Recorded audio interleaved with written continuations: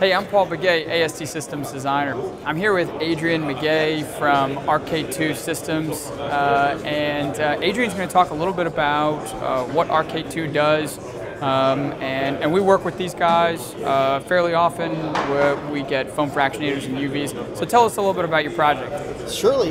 So we're 28 years in the game. We got our start back in 1991 as a commercial life support manufacturer for protein fractionation and fluidized bed filtration equipment.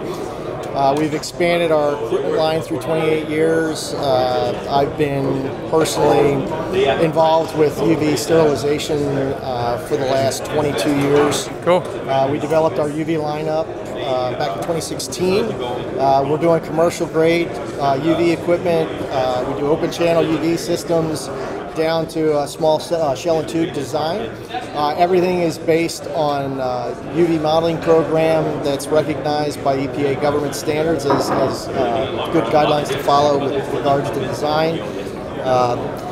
The protein fractionation equipment that we manufacture is, again, the staple product we're founded on 28 years ago. We're the only true commercial grade counter-current industrial grade protein fractionation equipment manufactured globally. And RK2 stuff is often paired with one of the propeller bead or bubble bead filters in large marine systems. So refer to some of the videos from Gulf Coast Research Lab about bead filter and an RK2 foam fractionator.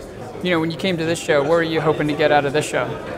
For us, recirculating aquaculture it's the way of the future. Land-based aquaculture demands strict water guidelines, and with that, we need to have equipment designed to provide pristine water quality, excellent biosecurity measures that these facilities need to be able to grow and harvest product. Absolutely, absolutely. Adrian, it's been great talking to you. Paul. Hey, take a look at RK2 on Instagram, Facebook. They got some YouTube stuff going on, so check out RK2. Thanks so much. Thanks, guys.